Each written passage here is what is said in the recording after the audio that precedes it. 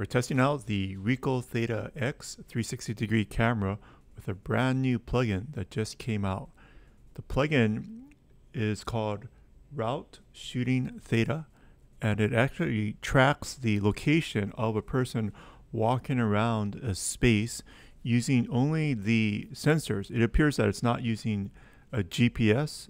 This is just based on the where you start, and they can tell like you're walking. I guess kind of like a Fitbit or something, where the sensors in it, like I guess like a fitness watch, it can track your location just based on the orientation of the camera. It's incredible. I went to the plugin store and I read through it. It looks pretty straightforward and pretty easy to use. I guess you just install the plugin and you can start and stop this video either with the screen or with the shutter button.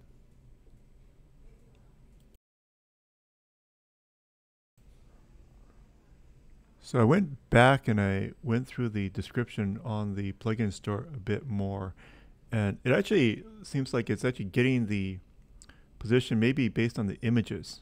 It might be using some form of SLAM or visual SLAM. I'm not sure how much of the sensor it is using versus how much of the image analysis, but it looks like it's pretty cool. So I'm going to download it from the store here. I'm actually mirroring the camera screen to this video so you can see the camera. So I'm actually using my thumb on the screen of the camera itself.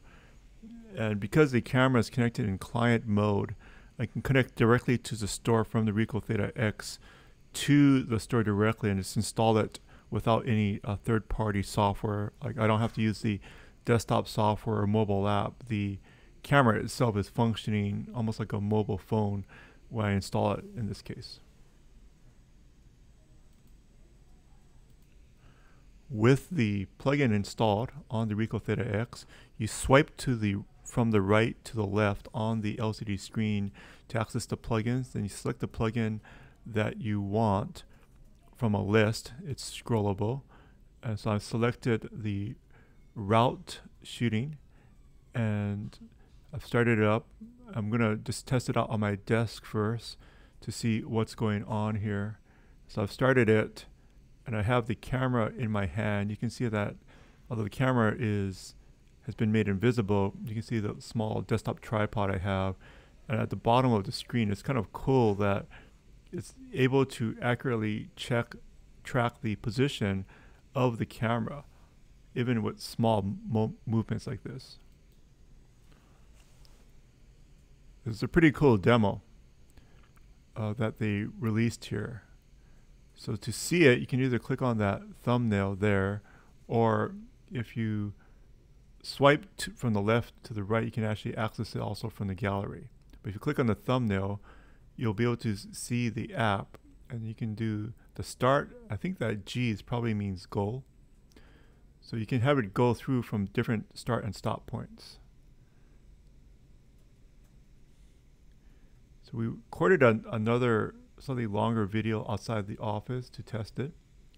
And my colleague Jesse Kasman, and he's walking backwards through it. So we're trying to simulate, oh, this might be kind of interesting to give a tour, and you also have a little map of where you are. So that was one idea. It could also be selfie style, where it's the same video. It's just, you know, the camera has two different lenses, right? So you can also do selfie style, and you could narrate it yourself.